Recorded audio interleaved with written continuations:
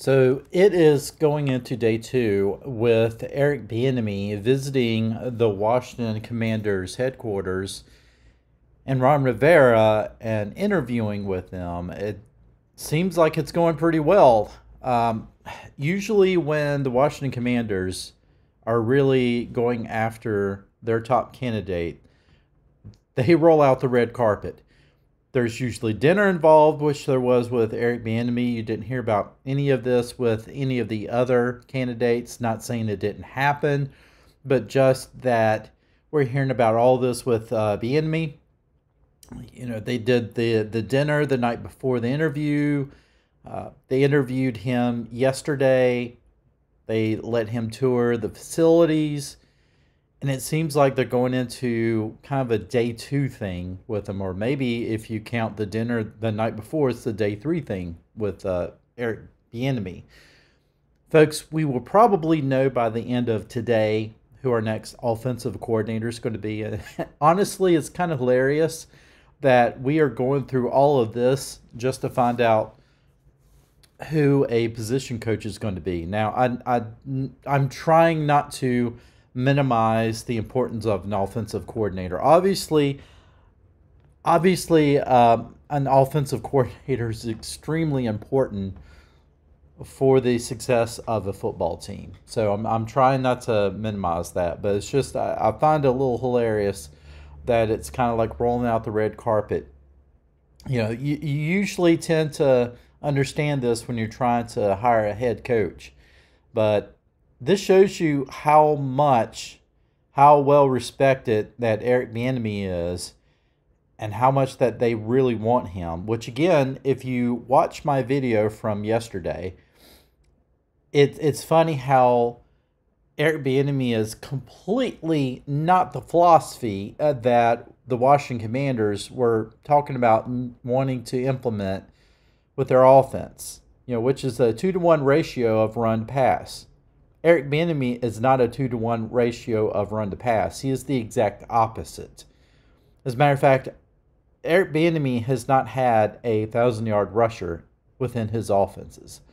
So if he comes to Washington, it's likely to be the same. Now, we do have Brian Robinson, who is emerging, and it could be something where it's, I will say, I take it back, maybe Kareem Hunt. I'd have to go back and look. Kareem Hunt may have been the last one to have reached 1,000 yards for the Kansas City Chiefs. So maybe Brian Robinson Jr. is the next Kareem Hunt. Maybe he reaches that 1,000 yards. But, you know, obviously Robinson split in time with Antonio Gibson. That may not be as likely, possibly. But anyway, it's just, I find it hilarious. I really do. But anyway, you know, conversing with some of the fans about this, obviously some of the Kansas City fans are saying, why is it that we're trying to get rid of Eric Bieniemy if he is so valuable to the Chiefs? And some people think it's racially motivated. Other people think that Kansas City doesn't need him. The fact that he can't get along with some players, allegedly. I mean, you know, the reasons are all across the board. And then there's the questions of why would he want to leave Kansas City to make a lateral move to Washington, especially with an uncertain situation with the ownership. And those are all valid questions to ask. You know, for me personally, I'm kind of like, hey, I think he is the top candidate. Bring him in. I think he would be a slam dunk hire for the Washington Commanders. But yeah, there are some red flags. Like, why is Kansas City so willing to get rid of him? You know, it's kind of, I remember back when Andy Reid was willing to part ways with Donovan McNabb. I know we're talking about a quarterback and not an offensive coordinator, but, you know, we were kind of like, wow, I can't believe that Andy Reid is so willing to get rid of Donovan McNabb, who has been his quarterback for all those years, had all this success, and he's not only willing to give him up, but he's willing to give him up to a NFC East rival team And it was because that, well, McNabb was past his prime at that time. And I'm not saying that EB is necessarily past his prime in coaching. I ain't saying that at all. I'm just saying that why? You know, Andy Reid doesn't become a Super Bowl head coach, you know, over nothing, right? There's a method to his madness. So it would make a lot more sense if Andy Reid is given EB up because he needs to go out and find a head coaching position, which I think he's probably long overdue for that as well.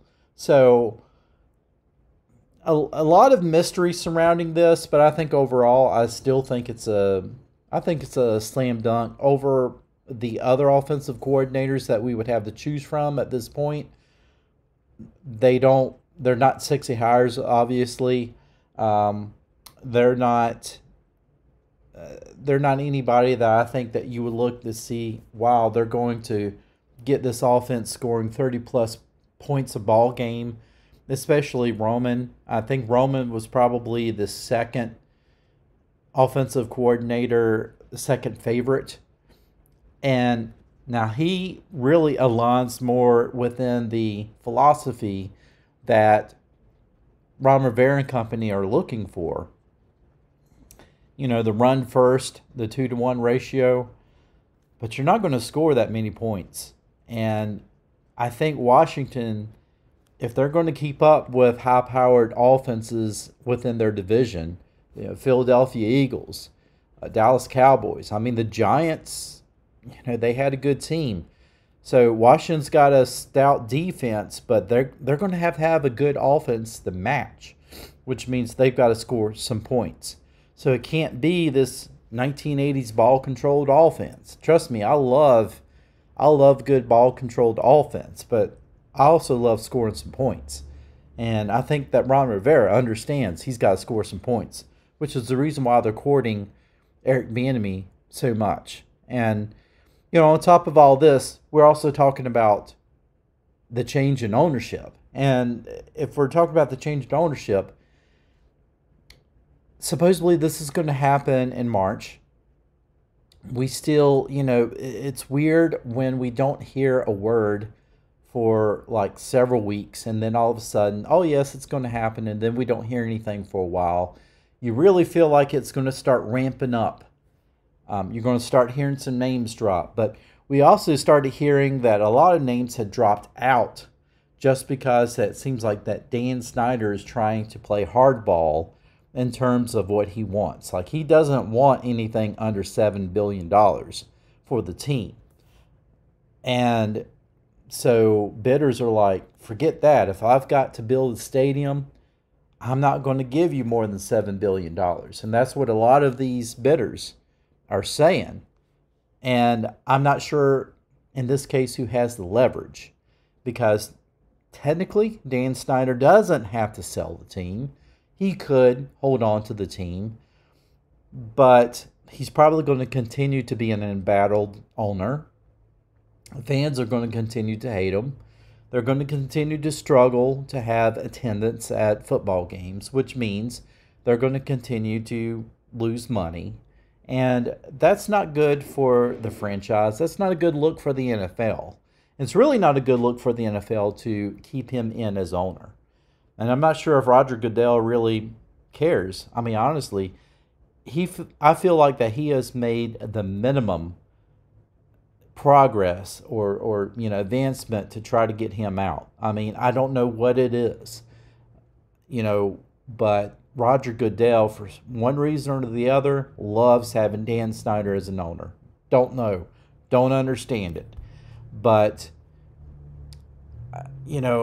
at the end of the day, we all hope that he sells. We still feel like it's a 100% sure thing that's going to be done in March. But we have yet to really hear who's going to be the winning bidder. Right now, we're saying Jeff Bezos because he's got the most money, and he says that he's interested, but he hasn't put a bid down yet. So, folks, this may carry on. And honestly, at this point, it probably wouldn't matter if it carried on past March, because you're not going to see much of a change in coaching at this point anyway. New ownership would be dumb to make a coaching change in March. Really would. Who are you going to put in at that point? They're not going to be prepared. So, if it doesn't happen until later on, in the year, maybe that's what it takes to get the right ownership in. I hate that. I want it done.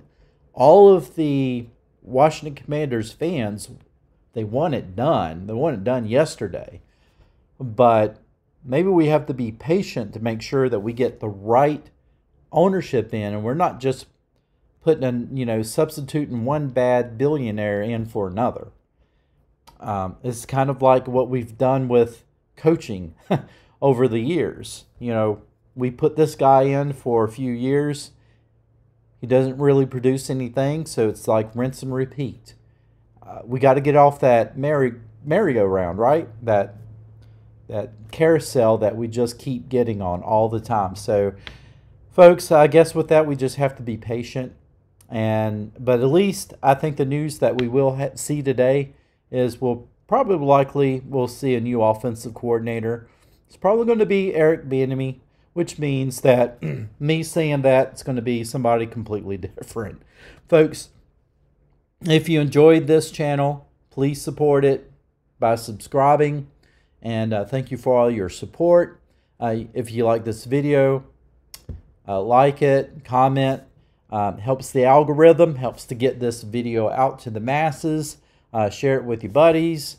Also, you can support this channel by going to my Envy Artwork Etsy shop. I've got all sorts of great things on this shop. I've got Washington Commanders mugs. I've got NFL banners. Redskins, Cowboys. Outside the NFC East too, I got Cincinnati Bengals. I also have the Super Bowl champion Kansas City Chiefs if you want to check that out.